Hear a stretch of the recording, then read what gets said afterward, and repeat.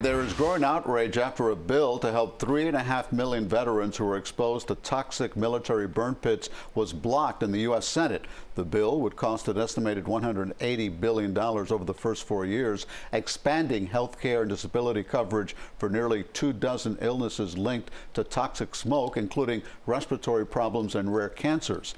41 Republican senators voted to stall the bill, raising concerns over how the money is budgeted, arguing it could be spent on programs unrelated to veterans in the future. They voted against the men and women who fight for this country, that want to return back to civilian life and have a normal life. And not only those folks, but their families.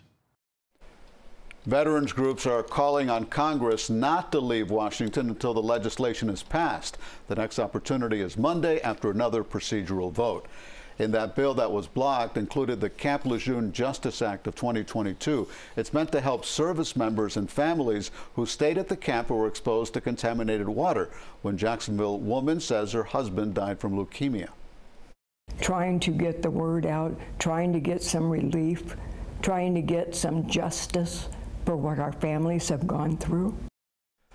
The bill applies to veterans who served at the camp for at least 30 days between August 1st, 1953 and December 1st, 1987. Hundreds of thousands of service members drank the contaminated water and developed serious illnesses such as cancer and Parkinson's disease.